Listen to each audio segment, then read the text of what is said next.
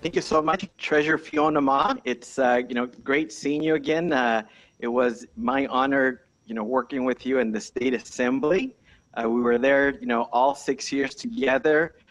We both did our terms and now doing different things. Still for California. I now work for the Molten Miguel Water District because I grew up in the Central Valley and have always cared about water. And I know you've traveled the state greatly and know quite a bit yourself about water in California. Before we get into the more serious issues on water, give us a little bit of background about who you are and how you got here, Fiona. Sure. So I am a CPA by training, worked for Ernst & Winnie in the real estate tax group, left after 5 years, became the president of a small business association, and that's how I got my interest in public services, really trying to represent more women and minority small local businesses. Then I got elected to the San Francisco Board of Supervisors from 2002 to 2006. And because San Francisco owns Hetch Hetchy, I understand how precious our water system is, and asked to sit on the ABAG Water Committee during my 4 years. So again, working with the region on regional water issues. Then in 2006 to 2012, when we served, obviously we encountered a drought, and we went through numerous bond exercises to put various bonds on the state initiative. And I also sat on the Agriculture Committee. And I learned very quickly that I knew nothing about agriculture. Growing up on Long Island and then moving to San Francisco, I thought food came from Safeway, honestly. And 100 tours later, I really understand what the tensions are between our farmers and our urban dwellers. And also now, as the state treasurer, I oversee 2 affordable housing financing committees, one that allocates the bonds, the other the tax credits, the 9% and 4% tax credits that we're really trying to build more affordable housing during this time, but that also requires water and water infrastructure. And as you know, we have thousands of different water agencies. I'm kind of amazed that, in our state where we have maybe 4 major utility companies, here in California, we still have 1,000 water districts, and each one is a little bit different, the way it's set up, and some have wells and some don't. So it's just, it's an amazing issue, and I understand why you are doing what you're doing, because water is extremely important. Also at the State Treasurer's Office, I issue a number of the bonds for the various water and parks and acts, the initiatives that were passed over the years. And I'll just give you an example this year. March 11th, we refunded some bonds that will go to the Water Quality Supply and Infrastructure Improvement Act of 2014. Then I also refunded more bonds for the California Clean Water, Clean Air, Safe Neighborhood Parks, and Coastal Protection Act of 2018, as well as 2002. So we're still funding old initiatives. And then most recently, just sold about $1 billion in revenue bonds for the Department of Water Resources for all sorts of different water bonds. So I'm still in the water business, so to speak. So happy to be here with you. Right. No, that's amazing. Yeah, this year, really 2 groups joined for the conference. Online, Sustained Soil and California Data Collaborative.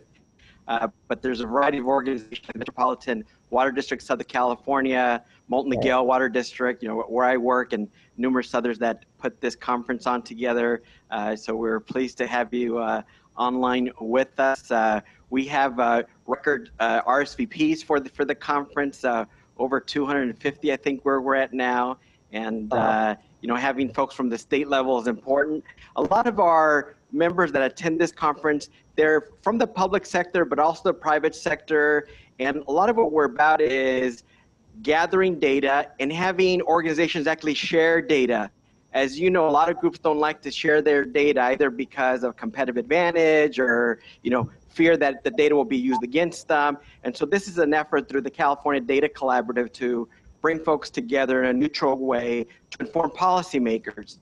And so one question I know many of us have is, what's the best way for public and private sector folks to get innovative, water or technology solutions to your office, the legislature, and the governor? Yeah, I mean, obviously, we are very accessible, and if you want to call me or have a meeting with me or send us a letter, that is also welcome. A lot of the different groups like you all doing your conferences and inviting us to be part of the table to listen as lawmakers.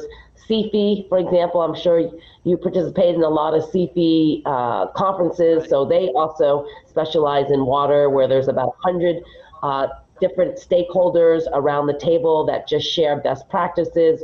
We hear from other states in terms of what they're doing and the challenges that they're grappling with, but those type of forums are also very important. Yeah, no, that's amazing. I know a lot of water infrastructure is done by the public sector. What role do you think there is for the private sector to partner with government, building, water aqueducts, reservoirs, ocean desalination plants, whatever it might be? Yeah, so there's obviously a great need right now in our budget difficulties to do more public-private partnerships, or at least to engage the private sector to step in. Working on a train project from Victorville to Las Vegas. They're going to use our bond allocation, but it's all going to be sold to the private sector and built by the private sector, but also utilizing our building trades and some of the small businesses that want to do some engineering or construction services. So there's lots of opportunities for the private sector to engage in a lot of these big infrastructure projects. But if they have innovative ideas, we want to hear about it. The more that we can compile the data, very, very important for the legislature, the easier it is to pass certain bills and also to allocate money through the budget or also through the bond acts for the projects that are very, very important. And these days, California, we're the 5th largest economy. We've got very creative people that are out there that want to be part of the solution. So we just need to continue to communicate and also, right, with elected officials, let us know what it is you're working on, what type of problems that you can help us solve, and then partner with us in terms of trying to get the funding or trying to get a bill passed or even get it on the state ballot. Right. And some of these projects take a while. I remember you were the chair of our high-speed rail caucus, and many people wondered whether it was ever going to get built. But you and I know, because we travel or drive, and my family is from Wasco, and there's a little station there, and there's construction going up. I can see the high-speed rail, Yes. Where it's going up and how it's going to grow. I know with respect to water, one state, but multiple regions. Kind of just beginning to close out here. What do you view as some of the major water and environmental challenges in Northern California and in Southern California, and how do we all come together so that we're one state, one water? Yeah, so like I said, Northern California, we have our Hetch Hetchy system that supplies water to our 9 Bay Area counties. Los Angeles has a little bit more difficulty accessing water since, some of it's from the Colorado, some of it's from different runoff. But I do think as we come together as a state, water should not be a partisan issue. It should not be a north or a south issue. Water, we all need water. We all want clean drinking water. And the fact that there are some regions here in California that don't have clean drinking water is unbelievable to me in this time and age and the state that we're in. So we all need to work together. We cannot, compartmentalize. We cannot be greedy about our water system, because we all want food that is healthy and fresh. And I want it grown here in the state of California. And that means we need to make sure water is available to the farmers. If we are going to solve our affordable housing crisis, it means that we need to make sure that water infrastructure as well as water access is available for those communities that want to have new construction, for example. So again, this should not be a partisan issue. I think we all need to work on it together, and we know in the legislature, the more folks that are at the table coming together, the easier it is to pass the bills through the legislature, get it to the governor's desk, and then later on get the allocation for all the different projects that are out there.